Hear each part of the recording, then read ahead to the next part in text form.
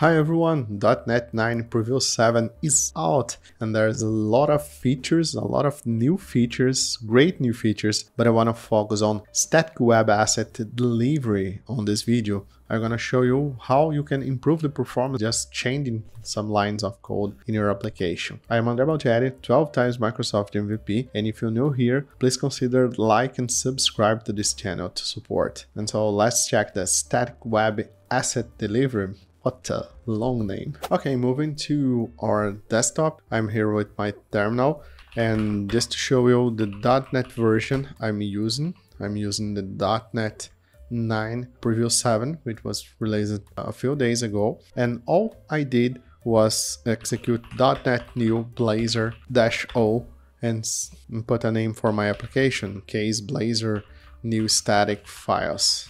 I just did it. It created a project for me, and I will open this project with my favorite IDE, which is Rider. And as you can see, this is the same structure before. We don't have any changing on files, file naming, or such anything, but some things changed on this new default template. So if you create an app using Blazor, MVC, Razor pages, you're gonna see the same changes I will cover on this video. Well, first things first, let's understand what is static files. Okay, what are static files? What are they for? What does this mean? Every time we create a web application using aspnet, by the way, aspnet is the umbrella. We have Blazor, Razor, and a lot of things under ASP.NET. And by the way, Razor is the view engine we use to interpolate HTML and CSS to get the final result. So the same behavior you will see here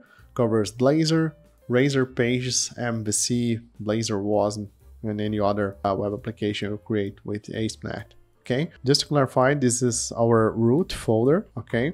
And here we can see the static files, images, CSS, even there's no JS here, thanks God, but we can find JS here too. We have the Bootstrap, the CSS for Bootstrap. And basically when our application runs, if you configure your application and say app.use static files, everything static inside this www root folder will be served. What does this mean is that, for example, if you're running on your localhost 5000, for example, you can access all those files, for example, CSS/bootstrap and so on. We can access these files here because they are being served. So we are serving static files. As we serve static files on our web applications, they count as a request as everything for our applications. For example, when you reference a CSS on your file, it will be a request for this CSS and so on. So what the browser does, they do a process of cache these files, which basically is download these files into the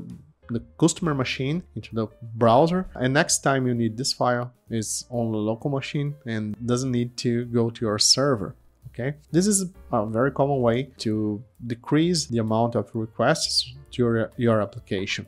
And if you inspect here, the bootstrap.min.css is another way that we have to reduce the amount of data through our network, because this is a minified file. If you open this file, there's no empty space, there's no break lines, different from this file, which is not minified. Here we can see a break line, here we can see some space. Okay, this file is different.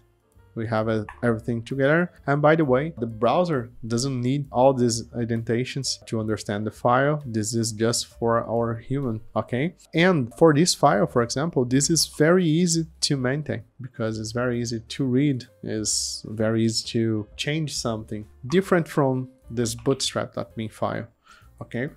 But anyway, this is naturally a kind of compression. We are compressing our file by removing empty spaces and removing the break lines here. But we already have a kind of compression built in the browsers. Basically what we can do, we can on our server zip our files and send this zipped to our desktop and unzip it here. Seems to be a good idea.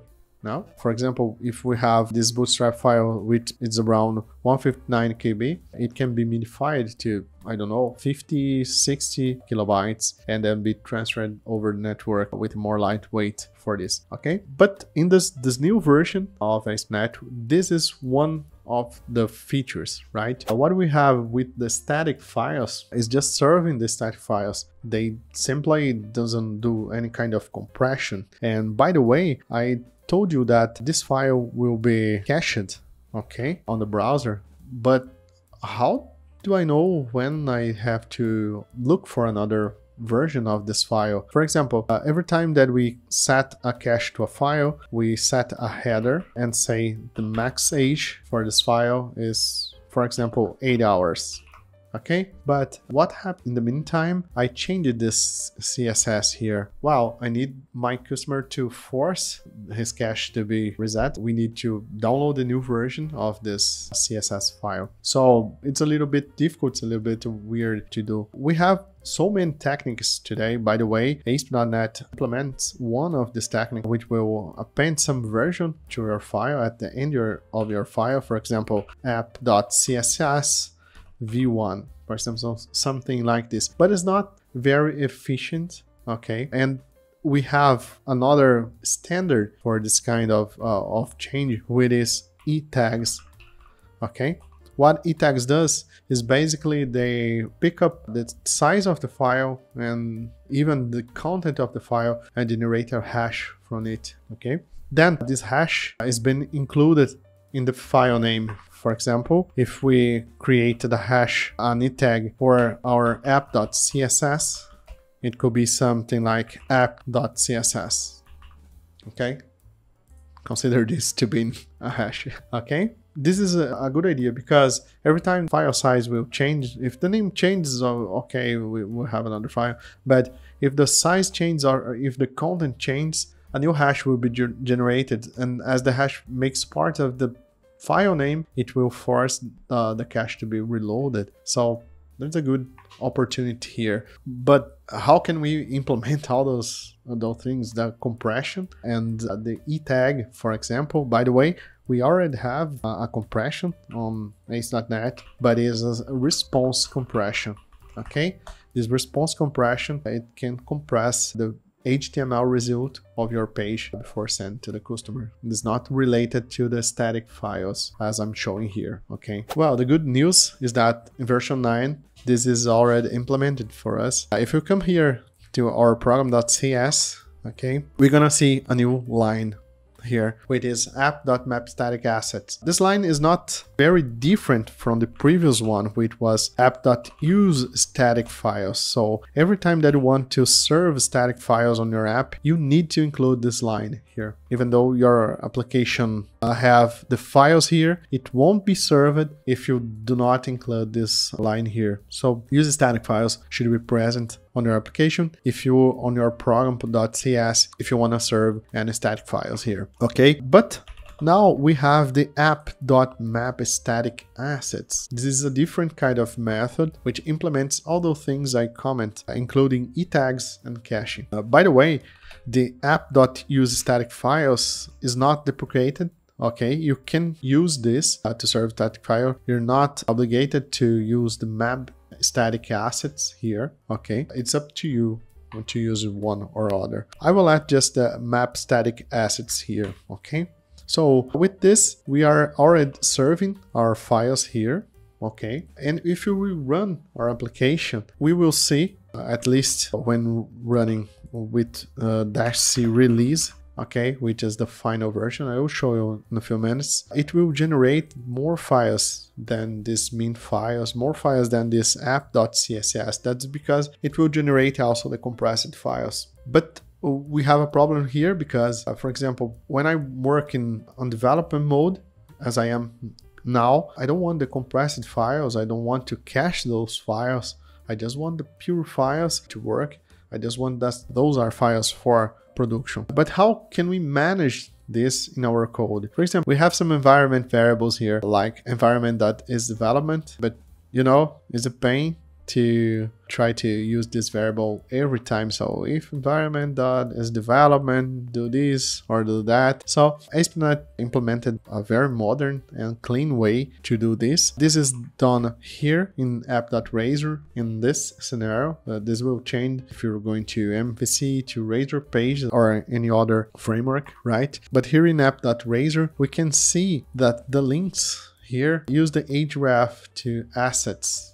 Okay, this is the change we have here, because the assets are pointing just to the base files, min.css for Bootstrap, app.css, and even this styles.css, which never exists on development. On development it exists, but it doesn't exist when our application is not running. This is generated on the fly. Okay, these files, but anyway, we can compress it, we can generate the tags for it, and we can map this asset here. So we have this resource also for it. Okay, and here we have the import maps, which will generate the other headers necessary to do the compressions on the server and to send the compressions, to create the compressions on the client and send the compressions to the server, right? So this is all done by default. This is the new template. As we can see, the folder structure did not change. The file's name did not change. We just have two changes, which is here in program, use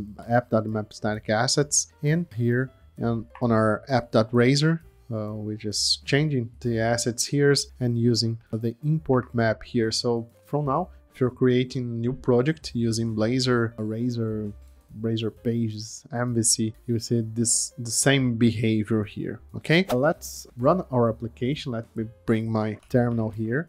Okay, if you run our application with .NET Run, for example, I'll bring my browser here.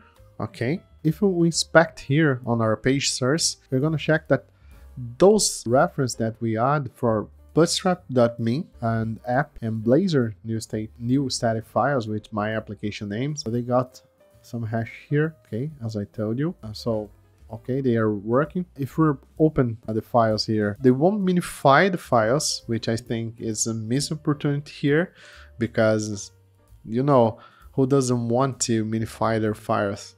It could be done by default. Okay, but let's see how this application behavior on our file system. For example, I will do here on .NET build and -c release to compile this application in release mode, and we have here the bin release .NET 9 new. Okay, this is our publish folder, this is our www root folder, and these are our files. Okay, let's check this. So as we can see, there's the bootstrap folder, but here we have the app.css, app.css.br, which is a kind of compression, and app.css.gz, which is another kind of compression. So from 3 KB to 2 KB here.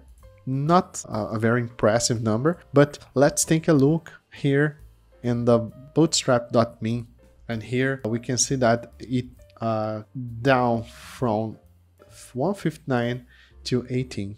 That's really impressive. So we have the broadly compression here, we have the GZ compression here, all those files are here and available, generates many kinds of file, because not all browsers supports the BR compression, not our browsers support the GZ compression. So let it here, and that import map will do the job to check if the browser prefers to use broadly, prefer to use GZ compression, and go on.